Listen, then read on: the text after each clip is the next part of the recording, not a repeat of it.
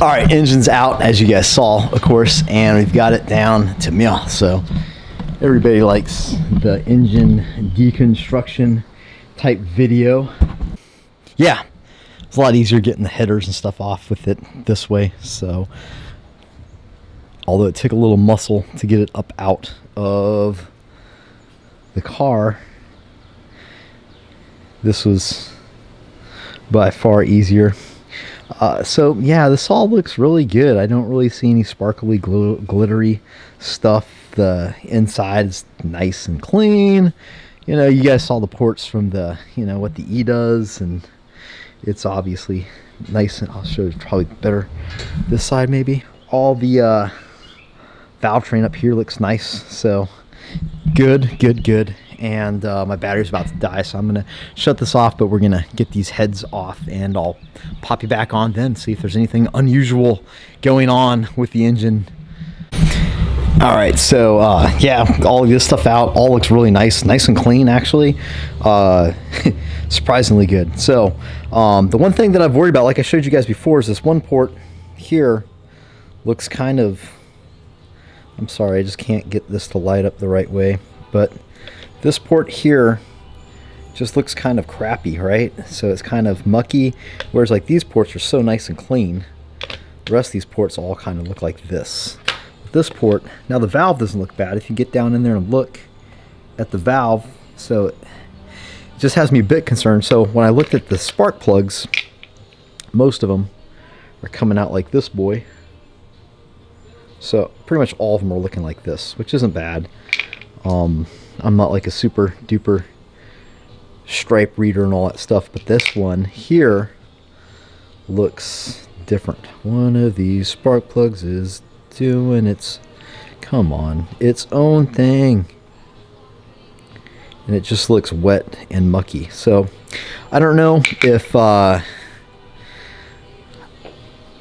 since it's all the way up in here, I'm thinking, I don't know, it's just like the either maybe that spark plug is always firing or it's leaking. I'm not sorry, spark plug, that injector, or it's not doing what it's supposed to be doing. I don't know what's going on. So you guys let me know if you guys have seen this and it's obviously X, Y, and Z. Mike, do this. I plan on sending these guys all back and having them cleaned and flow tested while I'm at it. It's just kind of weird that that one is a bit different than all the rest. Now I do know that some of the tuners will add fuel to that one. Number 8 this would be, no, this is 1 3 5, yeah, so 8 over here. So maybe they added fuel to it, maybe that's why it looks, but I've never really noticed one looking completely different than all the others. Usually they all look kind of gooey like that, but I'm not used to running E. So anyway, just want to show you guys that one spark plug obviously looking a bit odd when compared to the rest of the spark plugs. So let me know what you guys think, and we'll continue. We're going to rip these heads off. Can you guys see? About to pull the head off. I'm annoyed how these washers you can't get to. Like, why do they do that? Why do they make the casting where you can't get to the goddamn washer? It's so annoying. Anyway, here we go. I have a place to put this. Should get a nice piece of cardboard, but whatever. Whatever.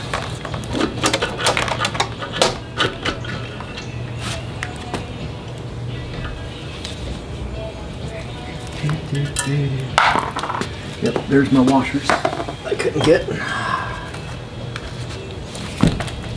Yeah, you guys see the head?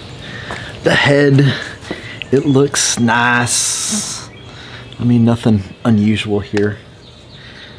It actually looks really good, so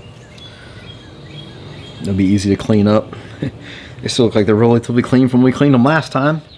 And yeah, we'll just slap these on since they've already got the head springs and seals. I don't see any evidence of leaking or anything going on. So let me put this down. If you have a gander, it's going to be super dark. No, not too bad, so you guys can see. So this was the one that was kind of goopy looking, but actually, guys, Yeah, they pretty much look the same. I don't see the scarring on there, but they look really shiny. Almost no crosshatch, which you usually see crosshatch in these guys pretty good. Yeah, so maybe my own fault for running too rich, kind of washing it out, or not changing the oil. Whatever it is, I guarantee it's my fault. How about we go with that? So that's a win. Everything looking like a win here. Other than losing the engine, that was obviously a loss, but at least we can salvage some. English hard today. So at least we can salvage some of the goody bits on this guy. I suspect the camshaft will look good too. So yeah. Okay. Driver's side cylinder head, driver's side cylinder head.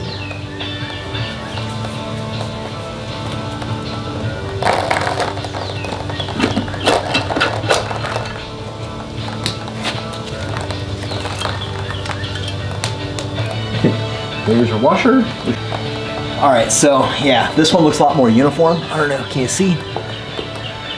So I think that one injector was stuck open, and that's why we were getting the kind of leak kind of thing going on. But yeah, everything over here is all nice and uniform. Get some chow here in a minute or two. But yeah, so this side, you see the cylinders all look pretty uniform. Where this one over here, obviously, it's very, very clean. So that port was really greasy, so I'm thinking that it was just leaking. The injector no seal. So yeah, we'll get those guys sent in, probably buy a new set anyway. I got the 1500s and I probably only need 1000. So yeah. It says front, but it's in the back. I wonder if I messed that up. I don't know, maybe. No, because that, I don't know, maybe I did. What do you guys think? Did I screw that one up? See Bob, he's getting spoiled. Spoiled by the neighbors. Yes, well, he's a good sheep. Sometimes. We don't have many sheep to spoil. He's a good sheep, comma, sometimes. He's a good sheep when you're not the one who owns him. That's right. Does that make you like Bob's grandma? Is that kind of Yes, like a grandmother?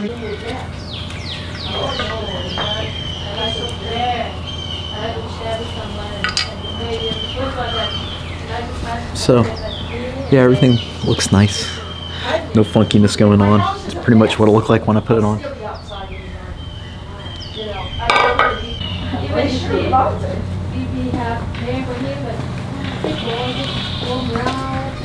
You gotta see the glitter.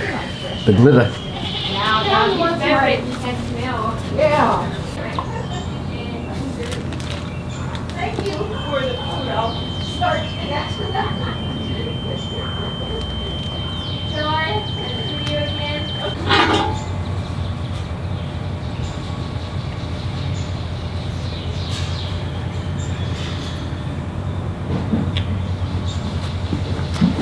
So here is the underside of the tray, the windage tray, and it's actually looks pretty good. There's no obvious boogers up in there. Bob is not helping. You're not helping, Bob. Okay, so I kind of figured it'd be one of these back two, because I think it was one of these back two. I'm guessing this one, since that rod bolt looks so mangled right there. Was that my doing? Holy cow.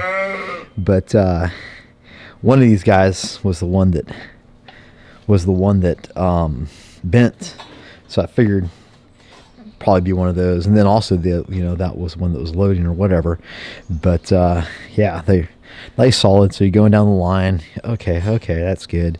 And you can hear the end play, which is supposed to have, but it's not supposed to have that.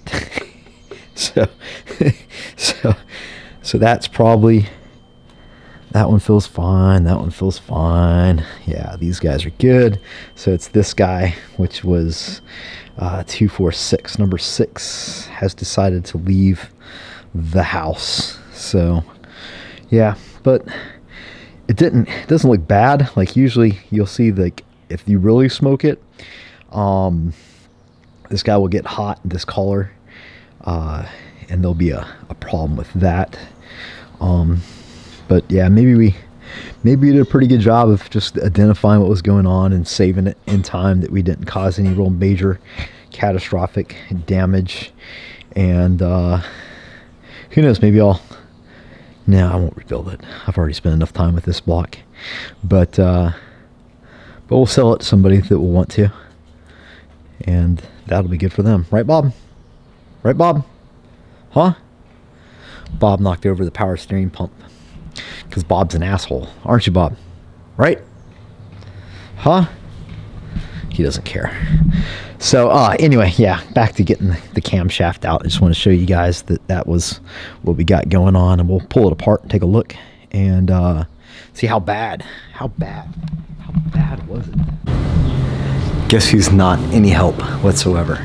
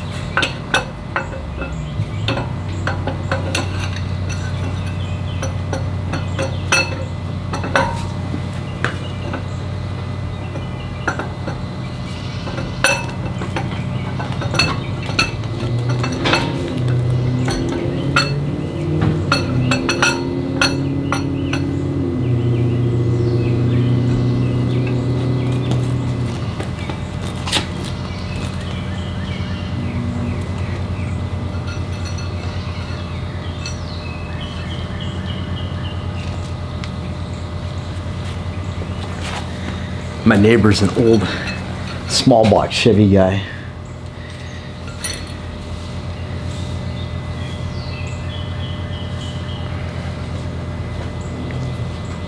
Is that gonna show up?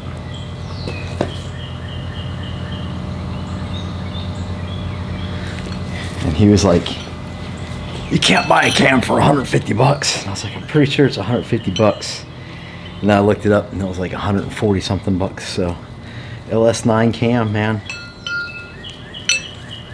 Looks pretty good. There's a weird little spot right here on this one, but I'm not sweating it. Mostly it looks pretty good. So LS9 cam. It'll work. It'll get the job done. So I know that this is the funky one. Let's get this guy off.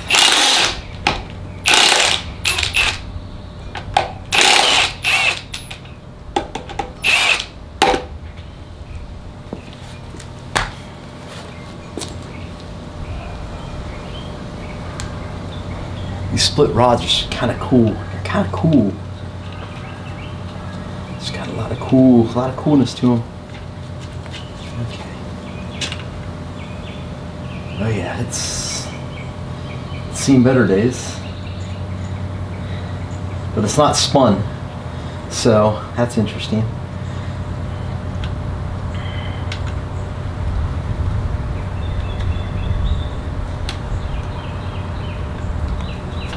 Maybe it did. Hold on, we'll sort through it. Maybe that's just the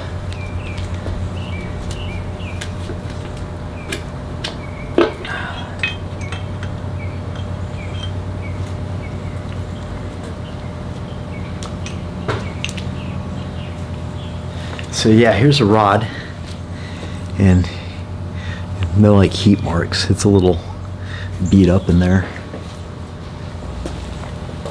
The shell is, I think it's turned itself into a one piece bearing. Oh, I don't want to stick that on the ground. It's kind of gross. We'll see if I can show you this bearing. What's happened to it. Okay, so this is even kind of marred up. You guys can see that.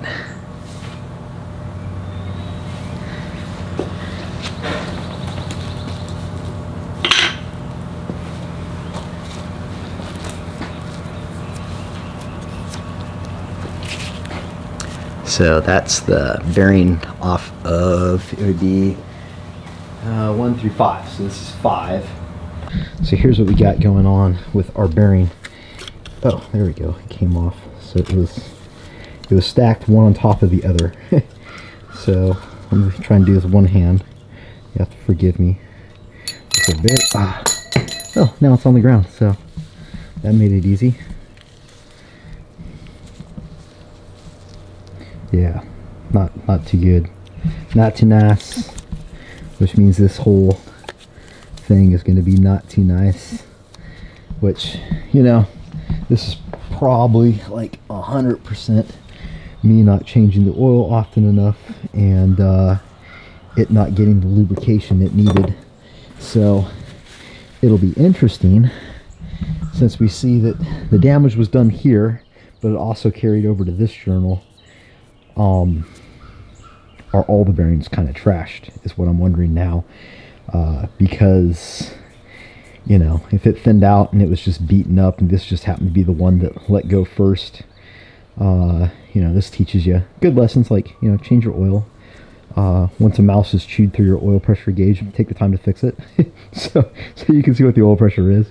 But yeah, I'm not beating myself up too much. It's just a project car, and luckily we have all these beautiful cars like the Subaru and the Volvo wagon and my 100-year-old Dodge to drive instead of the Phoenix. So I'm still rolling in luxury. However, you know, good lesson to yourself in taking care of stuff, right? So let's I'm just gonna go ahead and pop the rest of them off. No need for you guys to see all that. I'm sure you don't care. You just want to know what happened. So I would say the oil got contaminated with the gas. Probably contributing factor is that injector a little bit making. I was always wondering why I had to keep it at like it just wouldn't idle around 13.5 and above. It had a really rough idle, so I think that leaky injector is probably throwing false, you know, rich, kind of showing as rich when it was actually probably fine at most, except it's dumping fuel in one cylinder, and then, you know, me trying to tune the thing like that, not really sure what that did to the rest of the engine, how hard a life. Maybe it was showing it was really rich, when in fact that it was really actually lean, and we might have got some detonation on top of all that to help that failure out. So lots of little contributing things would be my guess, and you know, who cares? We got a new engine, and it's just car stuff. So we live and we learn. We do car stuff. And sometimes there's bad things that happen, so you just own it. Say like, hey, I fucked up. And you don't have to go pointing fingers on Facebook. Oh my God, this part fell, this other, yeah. Just like, yeah, some shit happened, and I'm playing big boy games with my big boy pants on, doing big boy stuff. So yeah, let's get this stuff out.